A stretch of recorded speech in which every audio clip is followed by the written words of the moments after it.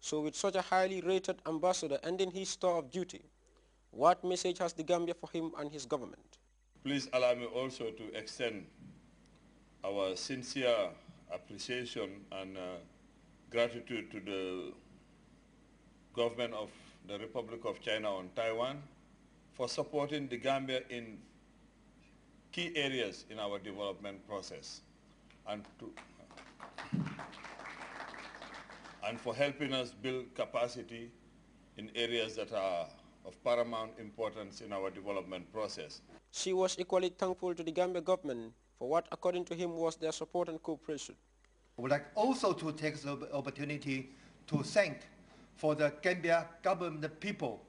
You have always, without any hesitation, to support our pursuit in the international participation. Yeah, we are deeply, deeply appreciate. That is at the national level. But how about the international front, where Taiwan has something to pursue, and Gambia's role in that endeavor has always been clear? One more comment from the bottom of my heart.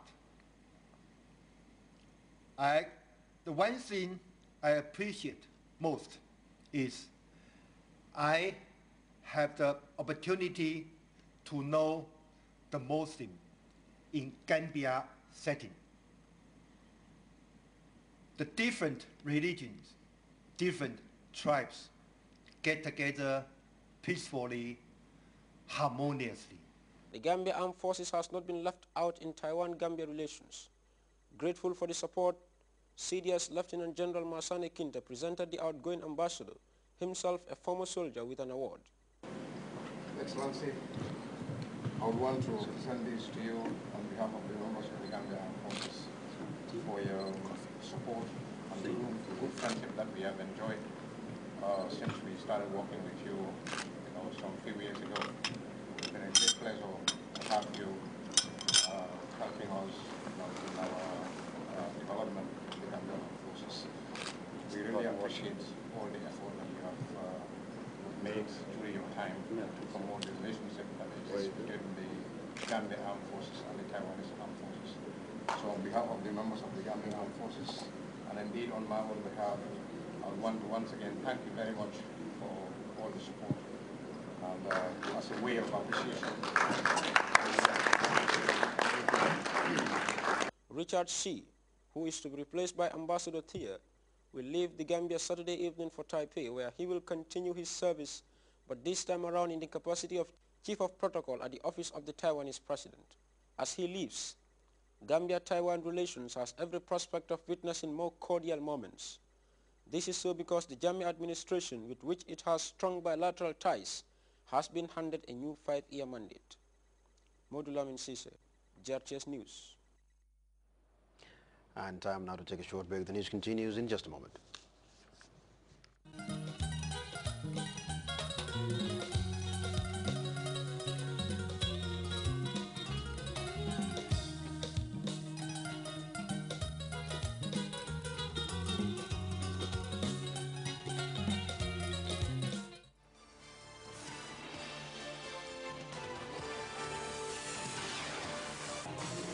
The world in your pocket. The world on your mobile. Get the latest top stories from all over the world directly from Al Jazeera Network straight to your AfriCell line.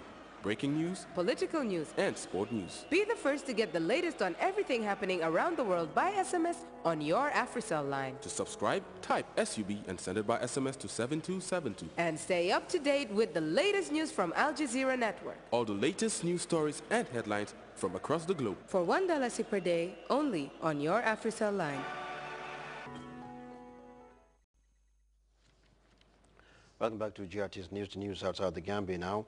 NATO and the U.S. are expressing regret, but right now Pakistan appears to be in no mood for condolences after what happened near the Afghan border on Saturday. Pakistan officials blame NATO helicopters for an airstrike that killed 24 soldiers. Funerals for the fallen troops were held Sunday in Peshawar.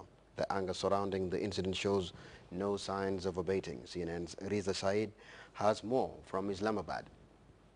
Certainly the U.S. and NATO want to turn down the temperature. They've issued a number of statements where they say they're remorseful, regretful. But if you look at these statements carefully, they have yet to deliver a full apology. They have yet to say that Pakistan's account of what happened is exactly what happened. They say they're investigating and they're taking this matter seriously, but still no full apology, no corroboration of Pakistan's account. For their part, Pakistani officials are continuing their angry response, issuing scorching condemnations.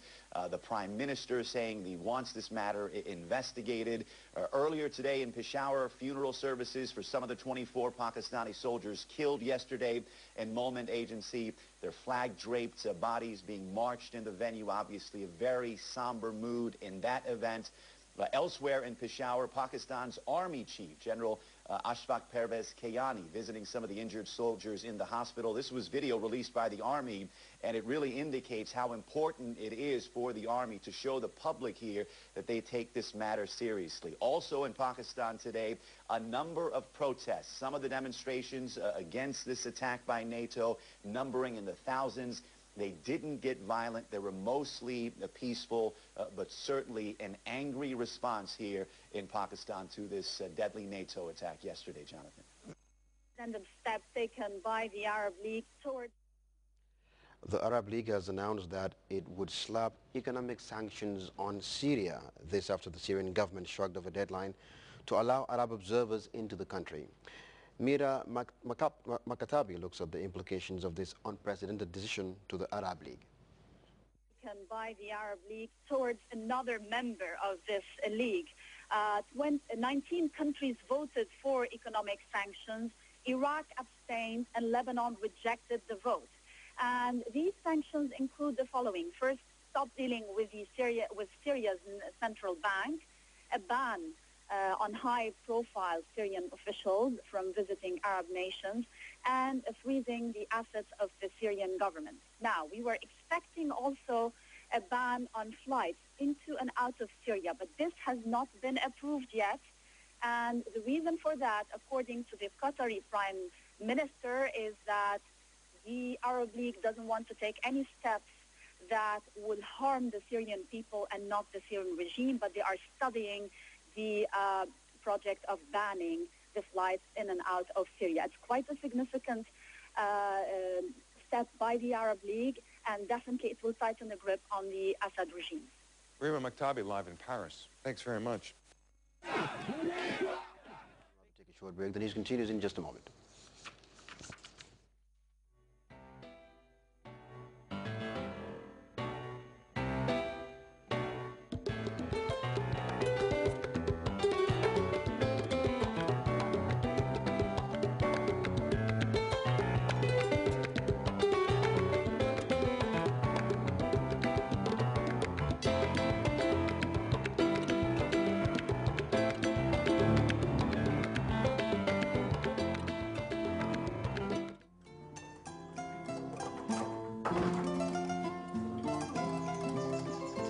Nafi? Ah, bro. Ika funti? Nga finti nga ta saram binkil. Nko fo ya hakilo bul. Mun ila travel insurance auto photo. Mun travel insurance. Numbo so no la mindu. Isi o certain Gambian National Insurance Company membe karava ganyo. Kabin sanje tan sabani woro wala command. Wol be ngin bankun kan ka mol tanka. Ila moton cordal ila kodo ani jara kende afan. Ila doko e wonole. Ila nayata andi kila kanindro jo awatola. Woto mbatu ngam binkila table ji ngata travel insurance ni fo. Du kare okay. Kata sama lebita. Ha sama le. Kana ke kumere mfile. Okay. Mban ngata Okay. Gambia National Insurance Company Limited. Alfred Nabi, Prala Insurance Hajol Mume. Welcome back to GRT's News. Time now to join the Central Forecast Office for a look at the weather.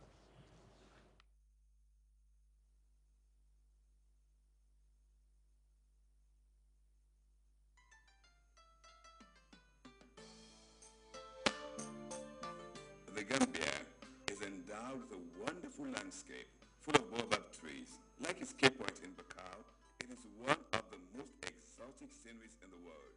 The baobab tree is a symbol of resilience, wisdom, and resourcefulness. For the baobab tree provides good food in times of hunger, rents its back for medical communications, and its SAP for glue.